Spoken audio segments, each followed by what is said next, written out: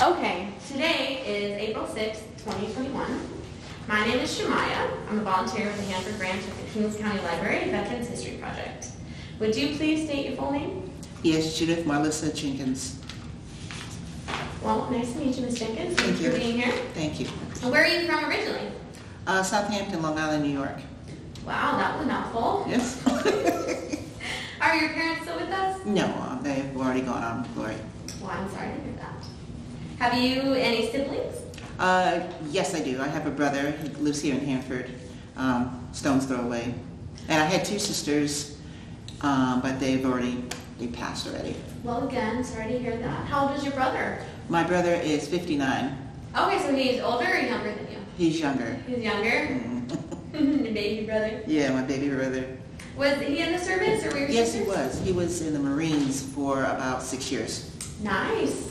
Awesome. Did your sisters serve as well? No, neither one of my sisters served. My brother did avionics. He's in avionics. He fixed radio equipment or something. Oh, neat. Okay. And what did you do in the... I was a security yeoman or / secretary, so I helped people check in and check out with paperwork and equipment for deployment. Okay. And which service were you in? On Navy, USNR, Reserve Program. Oh, okay. How long did you serve for? 20 years. Wow. Nice. So you retired out then? Yes, I am. Nice. Very cool. What did you do before serving? I worked at Federal Bureau of Investigation in Washington, D.C. Wow. That is impressive. How old were you when you went in? 18. Oh my gosh, you were a baby. Yes, I was. So you went right out of high school then? Yes, I did. Wow. Yes, I did. And it's been a learning experience, you know. It laid the groundwork for me to, I think, look at things a little differently as a young adult. Yeah. How was that? So which time period did you serve in? Like what year? Oh, I believe it's March 17th of 1984 to March 17th of 2004. Okay. All right. What was it, as a young woman going into the military, what was that experience like for you? Well, it was interesting because there's a little story behind that. Me and two other ladies that I knew kind of did a toss-up, and we took the test and said, well, who's going to pass the test? Yeah. And me and another girlfriend decided to go in. Then we passed the test and we decided to go in, but he said, well, we're going to stay in for our initial contract and then we're going to get out. So it was like a joke in a sense to join because nobody knew if we were going to qualify, and we did. Okay. What is that, the ASVAB test? Yeah. Oh, okay. Yeah, right. So it's kind of like, well, let's take this test and see what we qualify for. Yeah, exactly. You know, and when we qualified, I was just shocked. So it was me and Dorio and Lois. Okay. All three of us did. Those are high school friends? No, these are lifer friends. Oh my goodness. Okay, so I met them while I was working at FBI. Okay, wow. So Dang. it was just a joke, but and anyhow, but it was a good decision. It was a very good decision. Nice. And what was it about the Navy that made you pick the Navy? Well, when I took the ASVAB test, I also tried to take the test for the Air Force. Okay. And I qualified to go in the Air Force too, but at the time, the only thing I could qualify for was cargo shipping. I wasn't too excited about that, but the Navy had an opening for the enlisted side to be a secretary, a yeoman. Oh. And since I worked on the air side of the base, I could be security. So that was kind of like the same thing that I did at FBI, so I kind of enjoyed doing that. Okay, very cool. Nice. What was that boot camp experience like in the 80s? Well, it was different for me because I came in a program that was called well, let me explain the program first. The program is for, it's ACP, I think it was, which they don't have anymore. It's like the SAM program, Sea and Mariner. They don't have that one anymore. Oh. But it was an abbreviated program. You came in on your life experiences. So you didn't have to go in and get your like green stripes first. So it was like a short-term training thing. We went to a knife and fork school, if you understand what I'm saying. Oh, did you? Yeah, okay. It was down in New Orleans. You went down there and Yeah. they explained the Navy way of life, military. We had our instructors. We had drilling and Uh-huh. drilling and drilling. Yeah, so it was like that, but it was abbreviated. Oh, how interesting. So currently the Navy's boot camp is 2 months. Right. So how long was your program? I would just say a month or 6 weeks. Oh my God. It was very, like I said, it was very, everything was crammed. I mean, Yeah. the books, everything was literally crammed. So it was, Wow. it was a learning curve, but if you hung with it, it was pretty good. Met a lot of people, and it was just a short indoctrination into what you would normally get in your basic boot camp. Oh wow. Mhm. And so by drilling you mean was that PT or marching? With PT and marching, Oh, and okay. marching and marching. Yes. Yes, lots of marching. Do you remember what any of your drill instructors or anything Well, were like? Yes, I'll say we had one senior chief, and he was great. He was very tough, but he was on the mark. And I remember we were out drilling one day around the base, and this lady was behind me, and we were supposed to corner column left, and I stepped a little bit off. You know, when you step off wrong, everybody gets. Yeah. And there was a bee on my back. She knows I'm allergic to bees, and you know you can't talk, so she stepped up and slapped my back. So I didn't know what was going on, so I turned around and slapped the heck out of her. So her company halt, wheel called forward, I had to drop. Oh my God. I had to drop, and the girl said it was her fault because she had a bee and nobody knew I was allergic to it. So she just trying to kill it, but we disrupted, and so I had to pay for it. Wow. But, yeah, yeah. that's Yeah, it was interesting. But was that your normal reaction to hit people when they hit you? no, but she hit me so hard because she was trying to kill the bee. Yeah. And I didn't know though. I know she hit me, so I turned around and like, okay, we're going down, you know. Yeah, right. And when I heard company hold, I'm like, oh crap, we're getting it, and it was me. Oh my You know, because I goodness. shouldn't have done. I should have just kept going, but I caused my company to have repercussions because of that. Oh, right. So- I mean, you didn't know. No, I didn't. Turns out but- you're trying to save your life. And Right. Right. I learned that there's a right way, there's a wrong way, and there's a Navy way. That is very true. So. That is quite true. So you had to go, was there a barracks or something for you? all? Yeah, actually we stayed in barracks down in, they call it NOLA then, I don't know if it's still there. It was not too far from Belle Chase. I think that was across the river. Oh. Very small, very small. It's, I'll say, the size of the Navy base in DC, the Navy Yard. It's very small, very compact, and yes, we did. We had a quad. Okay. Excuse me, it was all women, but Okay. we had a Was quad. your training, was that just all female or was it mixed? No, it was mixed, mostly female though. Oh, Mostly okay. female. So I don't know how they fixed that. I think it's from certain areas like the northeast region or something. They had us small groups, and we stayed because the base was small, and the training was compact. So the classes were small, the grouping was Okay. small. Wow. Okay, so from there, because you said that training was in New Orleans. Yes. So then from there, then did you have to apply for orders, or were you trained specifically to go fill that spot in DC? No, I had orders, and my orders were to go to Andrews Air Force Base, which was my home command. Oh, okay. That's in Camp Springs, Maryland. And I worked in the admin office in the Reserve Intelligence Community. Oh, okay. So I was a secretary there, and I worked under the CO as one of the group of secretaries there in his command until I got reassigned to Suitland. To where? Suitland, NIMIC Center, NMIC, NIMIC, Navy Military Intelligence Command. Oh, okay. Where was that at? That's in Suitland, which was also in the DC area. I say it's about 20 minutes from Oh, Andrews. okay. So for your whole 20 years, was it just those two spots, or did you? I worked mostly in those two areas, yes, but then I had times where I had to work at Crystal City at DPMO, and I had to work also at the Pentagon, J2, for watch standing. Wow, what was that Pentagon like?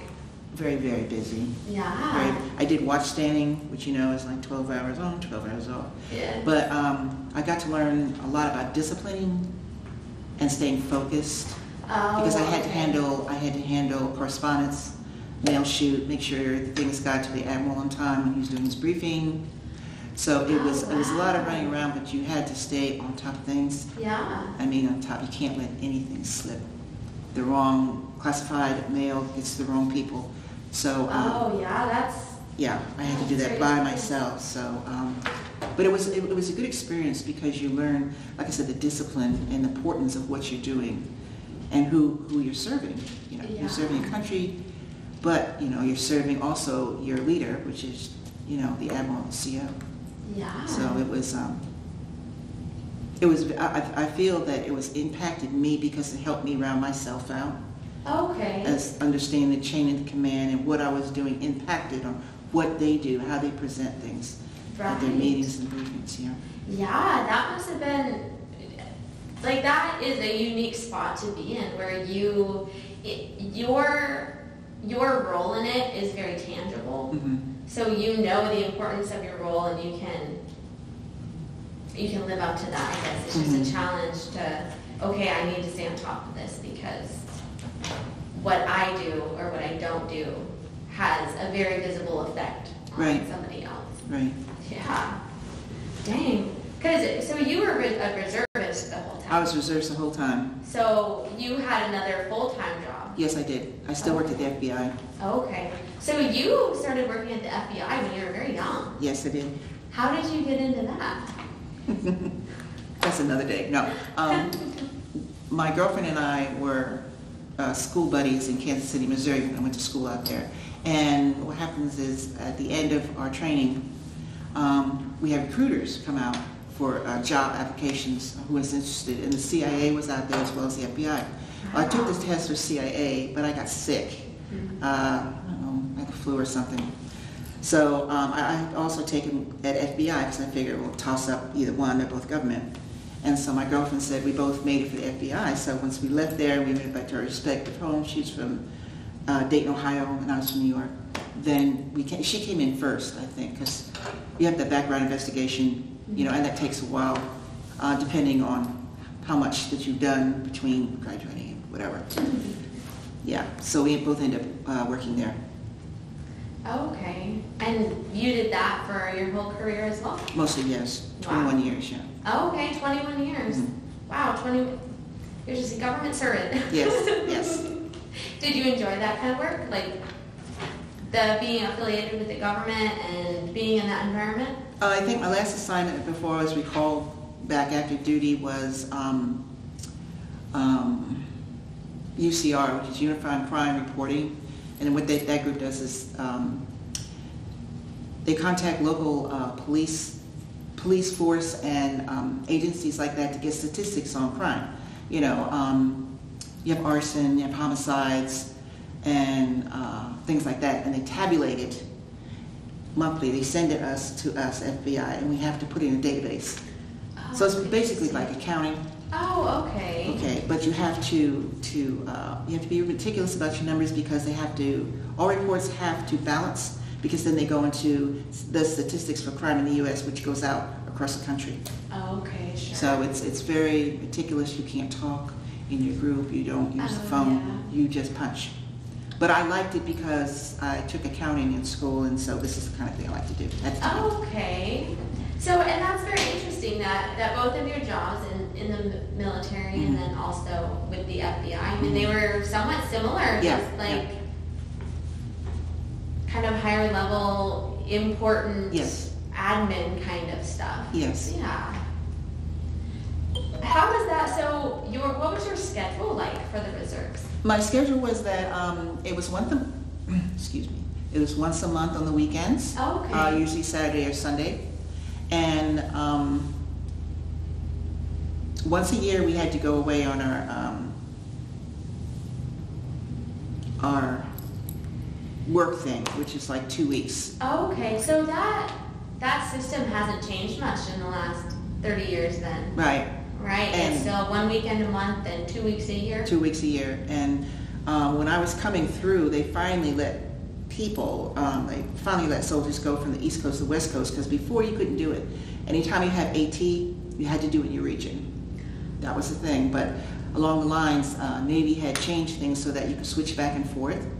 So that's when I first came out to the Navy Command Center that was under, I think it's Treasure Island, which I don't think is defunct now, but Treasure Island in San Francisco, is it? Oh, wow. And I worked for the legal attaché office. And they had a Commodores back then. This is how old. Wow, yeah. So I worked for a Commodore out there in the legal attaché office, and it was very good. It was very, he was as tough as they come. I mean, he expected excellence, nothing less. But he was very fair. Mm-hmm. He was very fair. And usually, maybe we could have part like of a Friday off or something like that, because he wanted you there on the weekends if he had special projects, which meant that you had to be there. But he was, I think, one of my toughest leaders. Okay. But he was very well respected in the community, in the reserve community, and in the Navy. Oh, wow. So you worked for him at I did. Part of that. Yeah, as a yeoman, yeah. Okay, and what did you call it, AT or something? Yeah, I think it's ATP. I think that's what it was for your 2 weeks. Okay. And the longer that you're in, you have like seniority, so sometimes you could pick what you want. I guess the active duty called Dream Sheet. Oh, okay. Yeah. You would go to the office on the base, and they have a couple of yeomans in there. And what it is that you could put in for something that you might like. It depends on how many people before you, you know, how needed it is. But I got some pretty good work assignments for my 2 weeks doing that, because if you're there, it's like a need. Military has a need. They need a body. And the thing is, how soon can they put you in, plug you in? But by rule, it was only for 2 weeks. Oh, how interesting. Do you have that option to extend if you wanted to extend? Or? If the CO wants you to. When I was on assignment for Italy, I was there for 2 weeks, and the CO wanted me to stay extra because of the assignments that were going on. Mm-hmm. And I worked in a shop where there were mostly male counterparts, mm-hmm. and he needed me to get a lot of the information for evaluations for the enlisted together, and there were a lot, and I was primarily doing that for him. And when I was leaving, there was going to be like a hole, because I was filling in a hole for somebody else. So they put in a request for orders for my extension, and my command didn't extend it. They said, no, we need her here. So. Oh, wow. Yeah. Were you a little disappointed by that? Well, in a way, yes, I was, because like I said, it was a lot of work. But my experiences with the Navy, they train you for what they want. They have a need.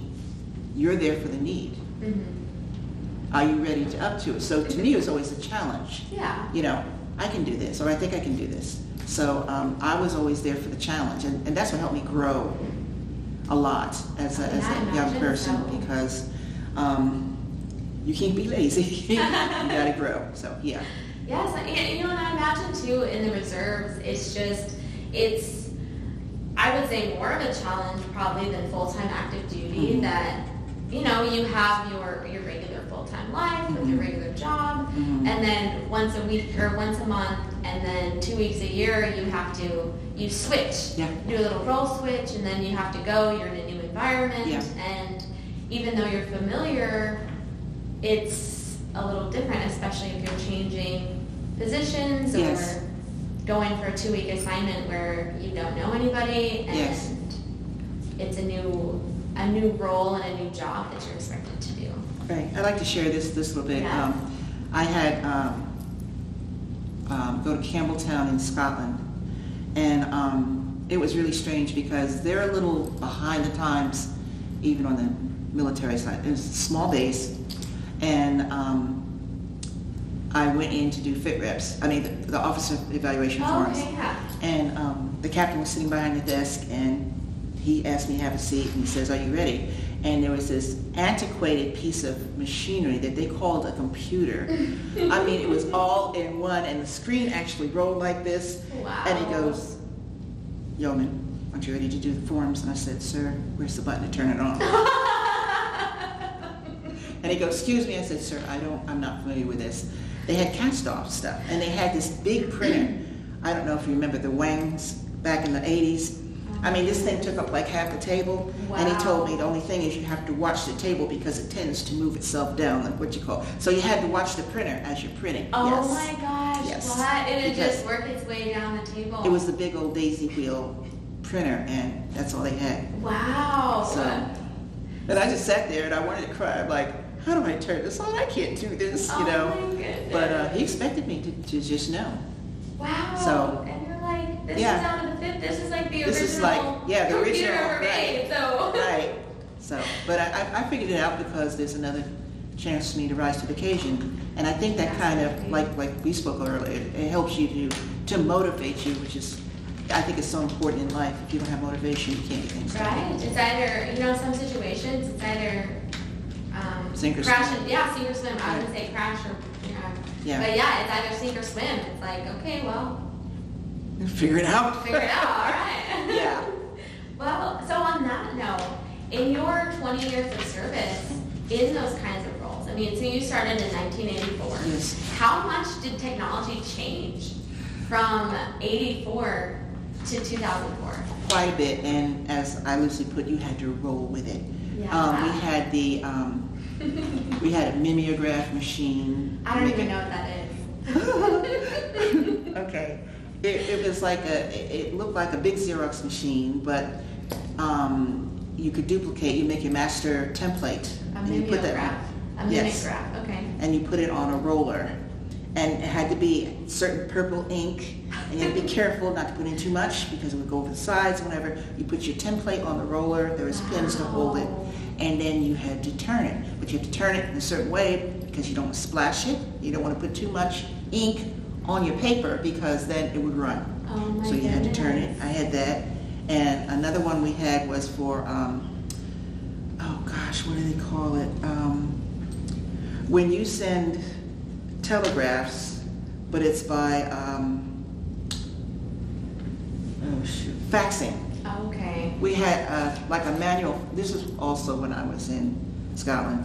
You had to turn it manually. You had to put the thing on the platen and you had to crank it to make the contact for the sheet. Oh So you had to do that. gosh. So I felt a lot of times like I was going back in time and I said, they didn't tell me that before I went on signed that I was going on duty. So they had one of those. They had one of those. Wow. So yes, technology has made a lot of things for what you're doing now in the military a lot easier. Yes, I mean, as a millennial, I didn't even know those things existed. yeah, they did. They did. It was interesting, but Oh my they did. goodness. So I bet. Did that?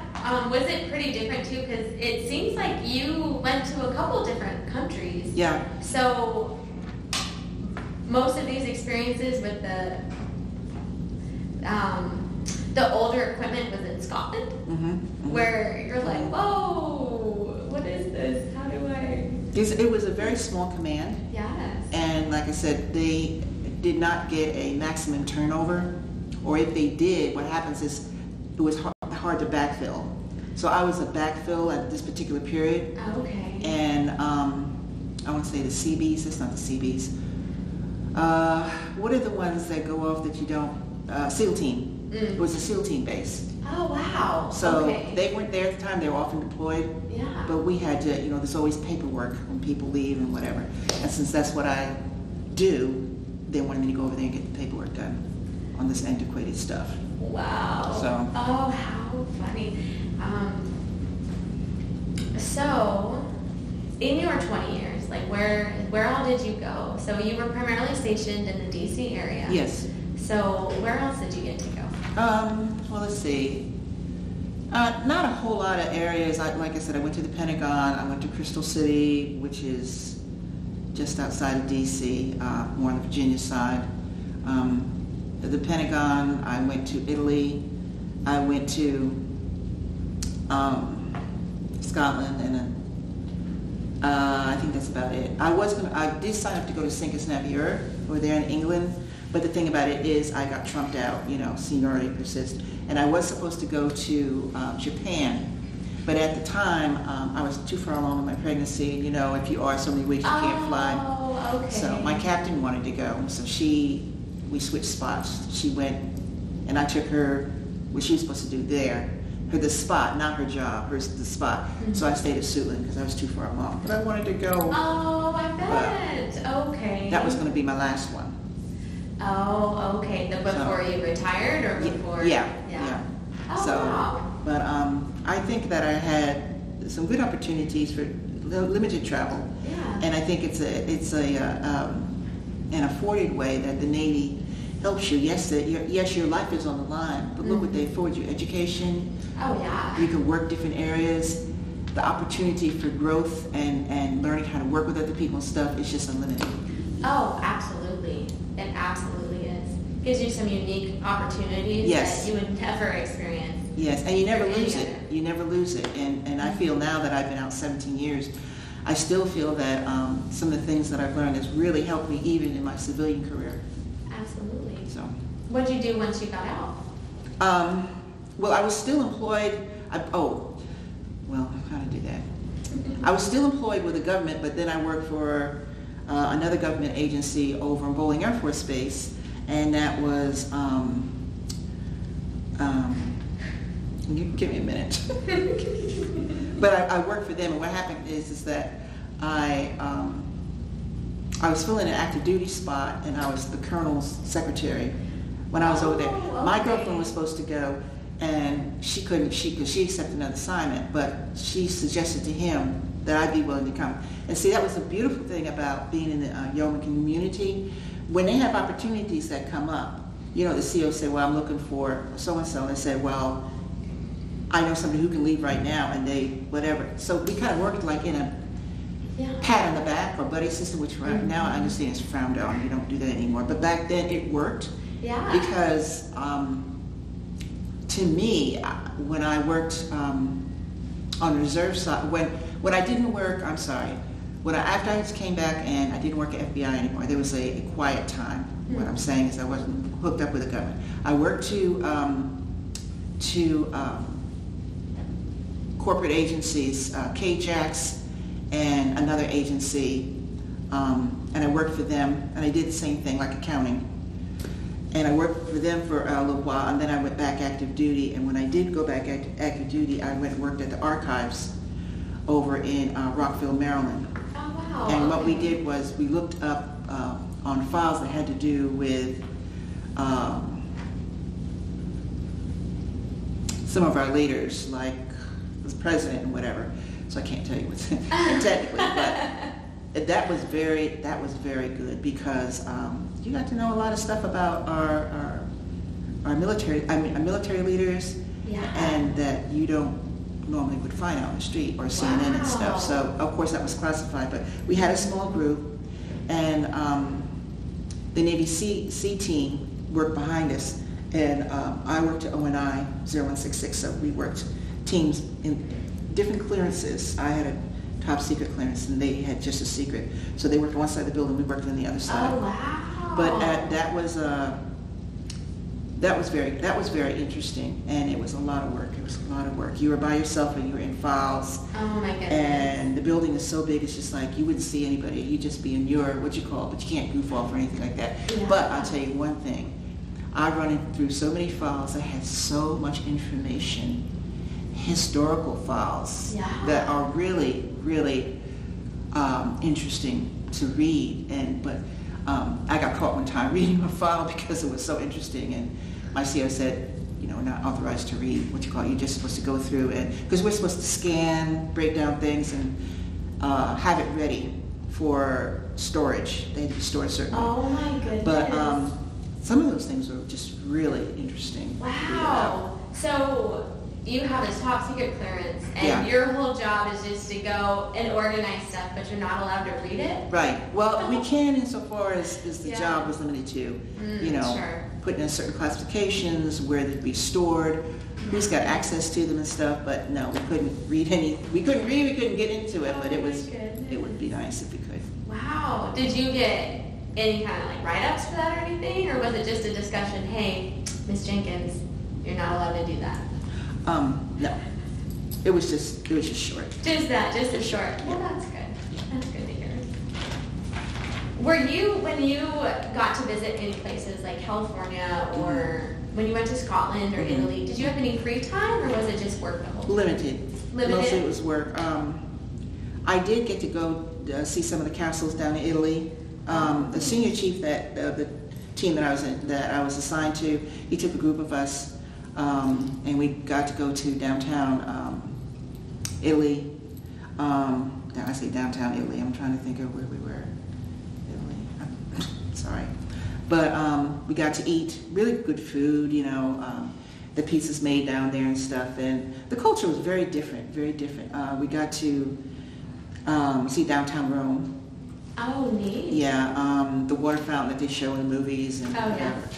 But I didn't get to do a whole lot. Okay. Because, like I said, it was very heavy. They were backlogged. Right, yeah, I imagine if you're going for 2 weeks and you're expected to do a job, and I mean, really, as a reservist, you're there to fill a hole. Yes. So I would imagine that. Yeah, and they were, takes a lot they of had, work. I don't know, it seems like when you go overseas, they always seem to have a backlog of work, and I'm like, who's always doing the work? But anyhow, we got the opportunity to travel, so. Yeah, right. It's still a great opportunity. Did you have a family at that time? Like when you were on your travels, did you have a family? I'll say yes. In the early part, I'll say in the 90s is when I met my husband. I met him before I went, and I went to Italy, and he called me every day. I don't even know how much he spent to this day, you know. But we talked every day, and that was nice. And we came back, got married, and yeah. So, but I tried to limit it once I had kids to just doing base assignments and stuff. So I didn't get away. Okay. Yeah. How long had you served before you had your first child? From 85 to 91. Oh, okay. From 85 to 91. Right. Okay. So, and then from that till the end, and I got out a little early. Well, I'll say a little early. I got out before they tried to snatch me and send me to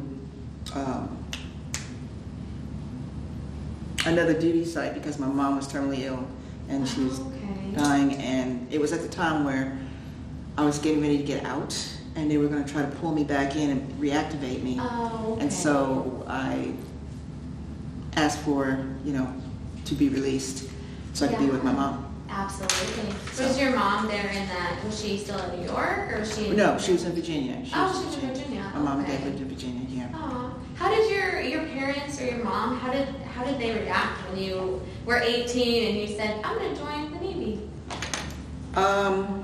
My mom didn't think it was a good idea. My father, he thought I was kind of a little crazy. But he says, what do you want to do this for? This is what guys do. He said, why do you want to do this? And I said, I want an opportunity to better myself. Absolutely. Which is what like now, I want an opportunity. It was there. And so when I went in, he was like, okay, whatever.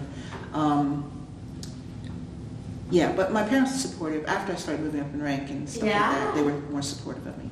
Oh, well, I'm happy to hear that. Thank you. Aw.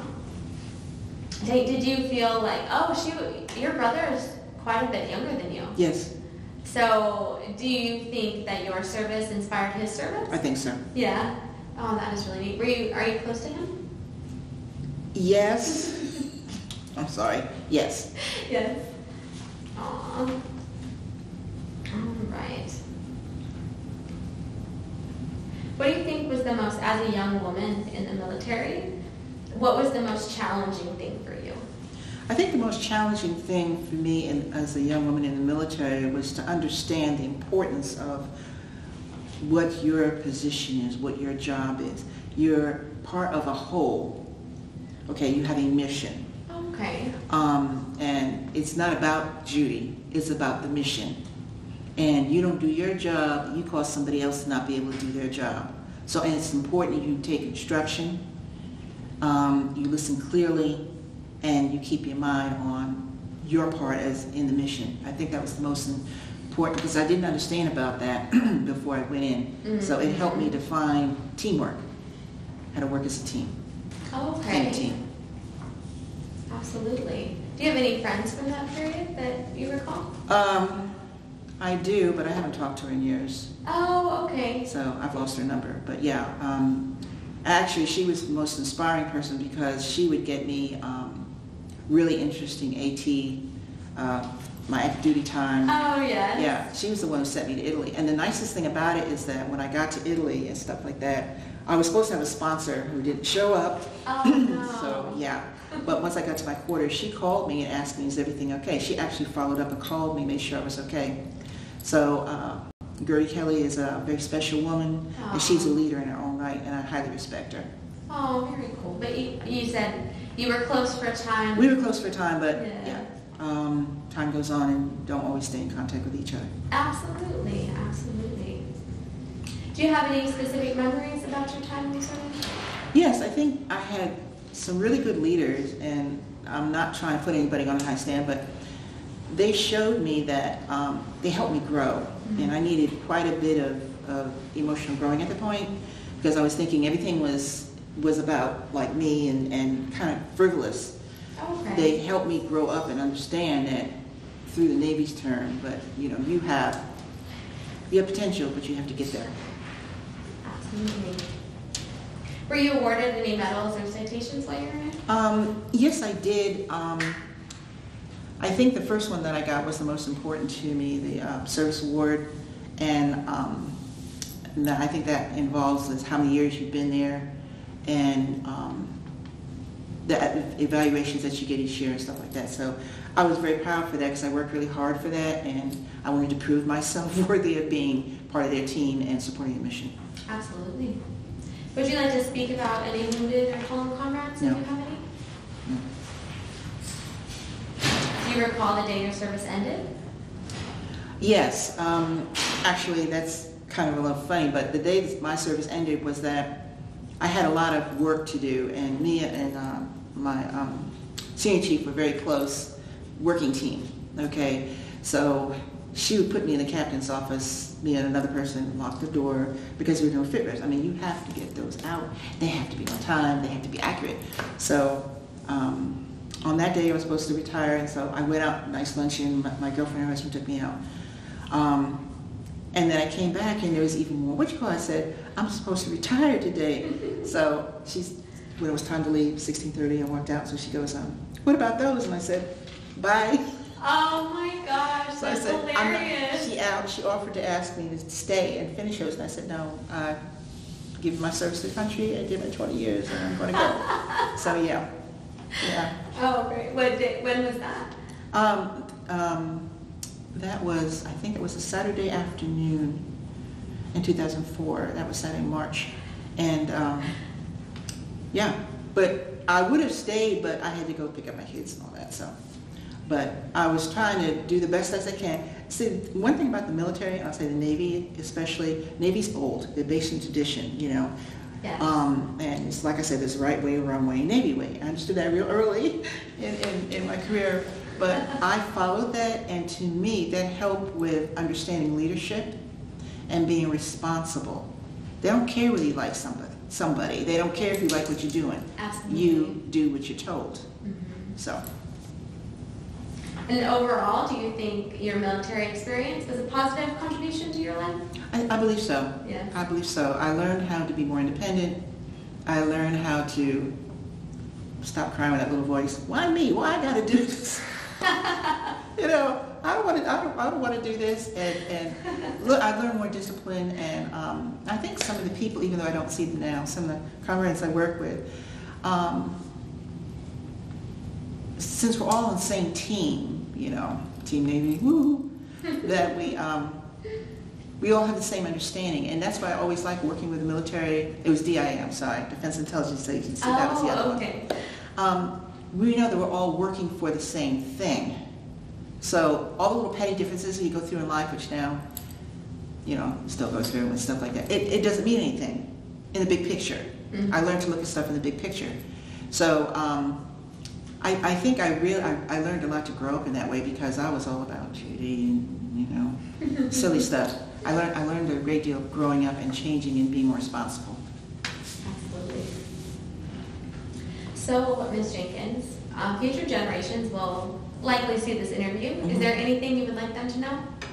Well, yes. I guess I'd like them to know, if you are afforded an opportunity to join military, whatever branch that you think that you would fit into, Army, Navy, Air Corps, whatever, go forward and try. Because once you pass that ASVAB and you know what you can do, and they're willing to train you, and you get so many benefits through the military. Absolutely. So many. You get,